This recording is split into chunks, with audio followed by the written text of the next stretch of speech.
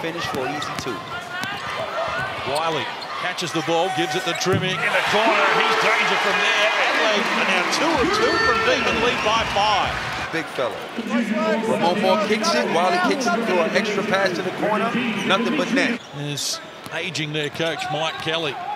Shots clock in single numbers. Drmic fires away, and why not when you get hit like that from downtown? He's 2 of 2 from deep. Adelaide cracked the half century and lead by 7. Finish from long range. Oh, that's a nice catch and shoot. That's what Drmic wants to do anyway.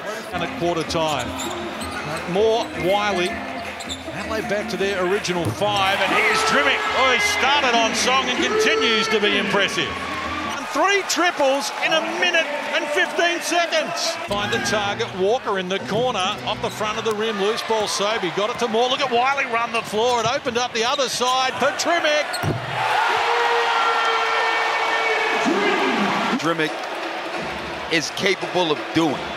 He's their outside perimeter threat. He's one of the most consistent shooters. Tawa from close range needed to do better. And Adelaide running again. Drmic wants it back. Here it comes. 3 out of 3. Oh, Mike Kelly says timeout. He was in a slump. Last game, he came out of the slump, and now he's continuing to form in this game. Adelaide with possession now.